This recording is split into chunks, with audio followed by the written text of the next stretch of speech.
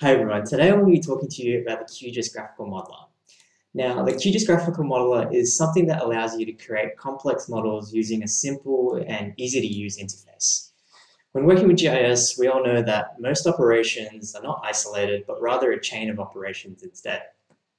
So using the Graphical Modeller, that chain of processes can be wrapped into a single process, thereby saving time and effort, especially for large multi-process algorithms and when you need to do something multiple times.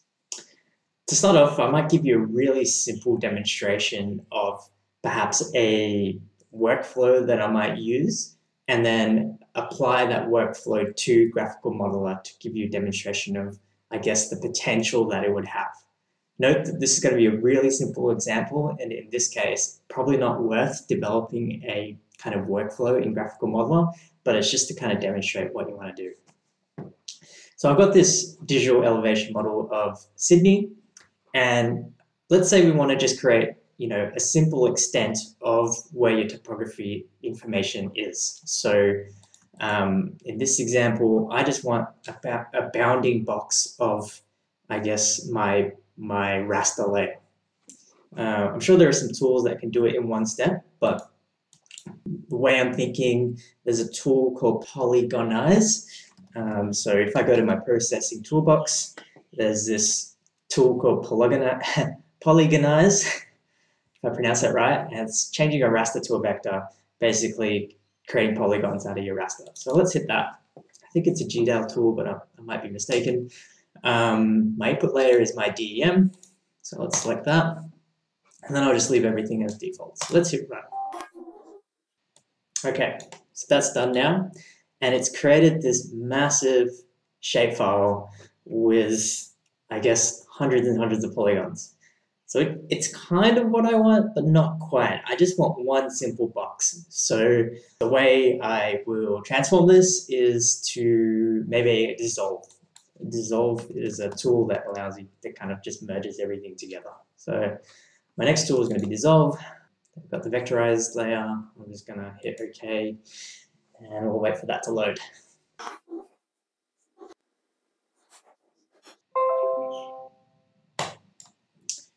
Okay, I've finished. So we've pretty much got the desired outcome. So we've gone from a DM, we've polygonized it, and then we've dissolved it to create one simple kind of polygon showing the extent of our DEM.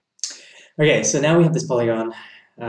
We can do this all in one step. Whilst we're turning a two-step process into a one-step process, this is again just a demonstration of how we can use Graphical Modeller to save a little bit of time. So if we go down to the processing drop-down, there is this Graphical Modeller tool we can use. And what it allows us to do is we can use the graphical user interface, the GUI, to automate this process. First thing we want to do is select an input to our Graphical Modeller. The input, if you recall from our Polygonize tool, was a raster. So in the Graphical Modeller, there are a whole bunch of different parameters you can choose from, and we want to be able to choose a raster layer. So let's scroll down and find the raster layer. There it is there. If I double click on that, we can give it a description, which allows the user to know what the input needs to be. So we can just call this raster layer. And in the comments, you can provide a description of what, more specifically, of what you want to input. So we can call it raster layer, which you want to develop a bounding extent for. Okay, and then we can hit OK. And then we can now choose a number of algorithms to take in the input. So you can recall the first algorithm we used was Polygonize. And there it is there. And when you click on that, you have a whole bunch of parameters that you can populate. So the input layer, we want to use the model input that we provided earlier called raster layer. And I'm happy to keep everything else as default. Hit OK. So now you can see that the Polygonize tool takes the raster layer as an input.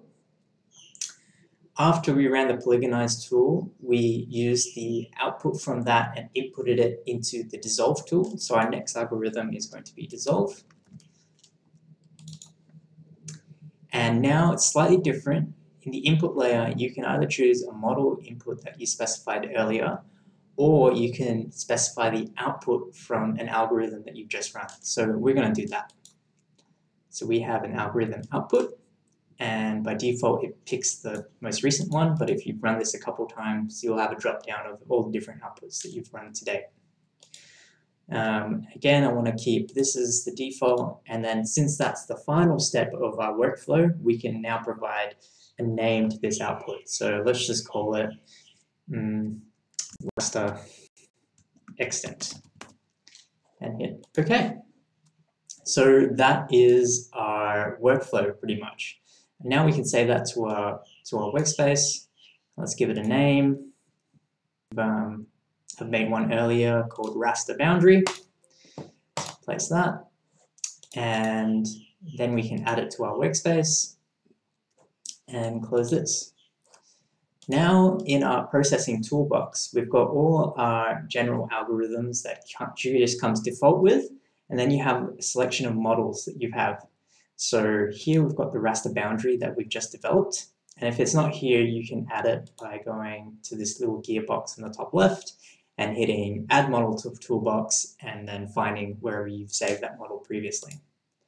So if we double click on this, we just have a simple input here, and if we click on that, it's like the DEM that we had before and hit run. Hopefully we'll get the extent of our DEM or of our raster based on the algorithm steps we provided it earlier. So we'll just wait for that to load. Okay, so that's done running, and we get one simple output. It's called raster extent, and it's pretty much exactly what we wanted it to do, just to get a simple polygon bounding the raster extent that we had earlier. So that's pretty much it. Hope you got a little bit out of this, and I'd be interested to hear your ideas on how you could apply the graphical modeler to your day-to-day usage. If you have any questions about anything I've talked about in this video, or anything at all, feel free to leave a comment in the comments section below, and I look forward to seeing you in the next one.